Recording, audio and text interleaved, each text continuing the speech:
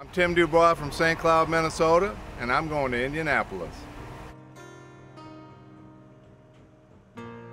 I'm sure Indianapolis is a lot like other communities across the United States, is that there is a need for good, safe housing for people that need a hand up, not a handout. And that's the appeal of Millard Fuller's vision, and really what his legacy is providing this quality ownership.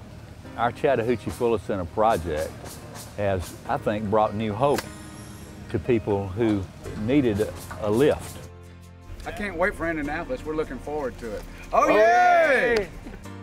We enhance the community that we build in, but we enhance the entire community around it.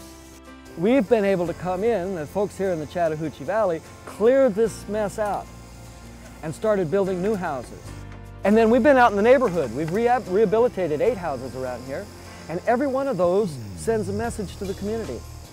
Things can get better. We can have a nicer place. We've watched this happen around the world.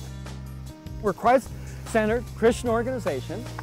We call everyone to the table. We invite everyone to come and help, but our mission is the elimination of poverty housing around the world. We think all of God's people should have a decent place to live. I'm AJ from Orlando, Florida, and I'm ready to go to Indianapolis. Oh, yeah!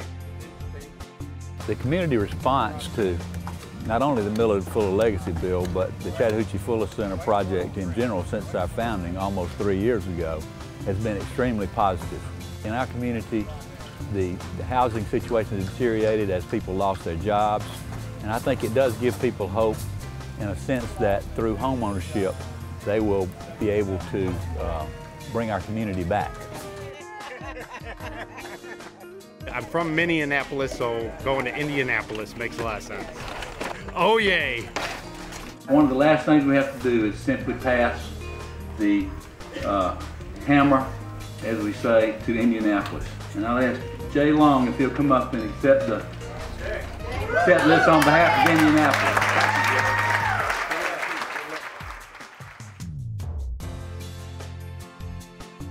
I love y'all so much for taking y'all time, fabulous time out here, away from homes and y'all family.